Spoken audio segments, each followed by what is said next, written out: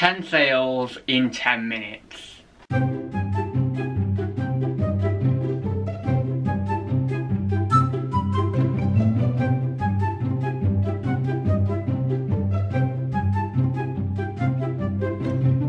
Hi guys, it's Adam. So welcome to another video, and in this one we've got 10 sales in 10 minutes. And be sure to stick around till near the end because I've got a couple of really nice sales at the end. So yeah, without further ado, we'll get into it. So first off was something I sold on Amazon. I'll just scooch to the side of it so I can fit the screenshot in. And this was a Marlene Dietrich like sort of DVD box set, new and sealed. I can't pronounce her name, so if I've got that wrong, I apologise. And I sold it for £27.19, probably because I repriced it at some point and matched with like the lowest prime, because I wouldn't normally price that randomly. And I bought it for £4.99 in a charity shop, so yeah, really happy with that one. Next was a cooking mama, or cooking mumma, or however you pronounce it, and I got £6.50 for that. Just a standard Nintendo DS game, but it only cost me 40p in a job lot, and I thought, you know what, send that up and get a bit of money back for it, and I wouldn't have got that on eBay, so yeah, quite happy with that one. I just thought I'd show that sale because sort of just shows a little bit of a bread and butter item, and just some of the more sort of stuff that sort of just goes towards the big pot of sales, you know, the big sales total. So yeah, that's that one. Next, I got a Lego countdown set. It was like a countdown calendar thing we were doing last Christmas, and I actually got that for free. In my loyalty cards video, I mentioned about getting free gifts with Lego when you spend over 50 quid, and that was one of the free gifts. So I got that for free and I turned it into £14.60, so can't complain there really. Next, I sold a black Nintendo Wii for £34.99. This one, I believe it came in a big untested job lot of Wiis that I got, and it would have cost me between about £5 and £7. But I generally pay no more than £10 for a Wii unit anyway, so it wouldn't have cost me more than a tenner if it did come in a different job lot. But I'm thinking the job lot it was in, it cost me £5 to £7. But I buy so many Wiis and consoles and stuff, it's hard to keep track. So that's why I have sort of set prices for things that I'll pay, so that then I know that there's always going to be profit in it for me.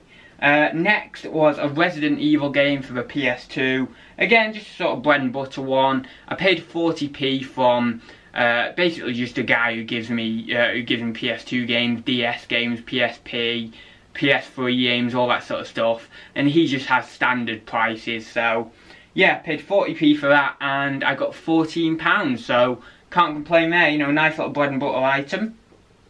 So there are all the Amazon sales. I thought today that I'd break it up into Amazon and then eBay, so that's what I've done. I've sort of done all the Amazon sales first, 5 Amazon sales, and then 5 eBay sales. So without further ado, we shall get on with the eBay sales, and there are, as I say, a couple of nice ones to sort of keep your eyes peeled for, a couple of bolos really, so yeah, just wait for them at the end. So first eBay item I will show you is this Fur Real Friends cat or kitten. I actually paid £4.99 in a charity shop ages ago. There was 2 of them in there. I wish I had grabbed both of them.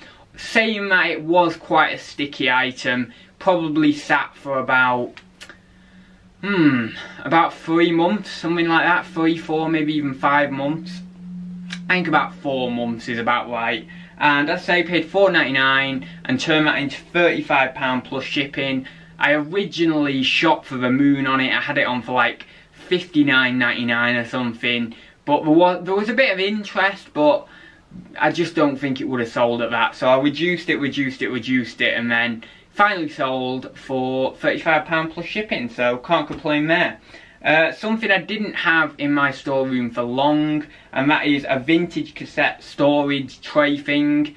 I think it held 45 cassettes in total. Paid £2 and yeah, paid £2 and I got £21 including shipping. So yeah, really happy with that. I think it was $14.99 plus shipping.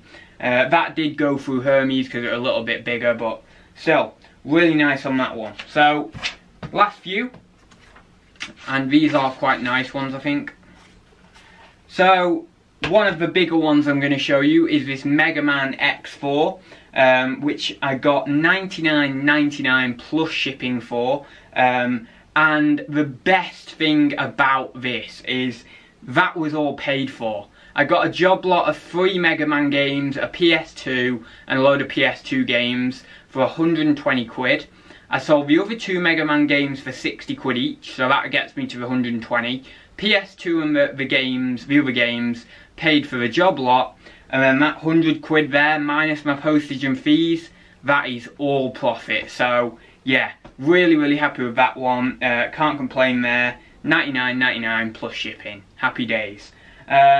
So next was a Thomas Tomey, it was sort of just like I really couldn't be bothered dealing with this, and it was just a big mass of buildings, and I just took a photo, did a little sort of piddly title and description, and just wanted to list it. I didn't like dealing with it. I don't know why, but it just wasn't something I liked dealing with, and I just whacked that on, $14.99 plus P&P.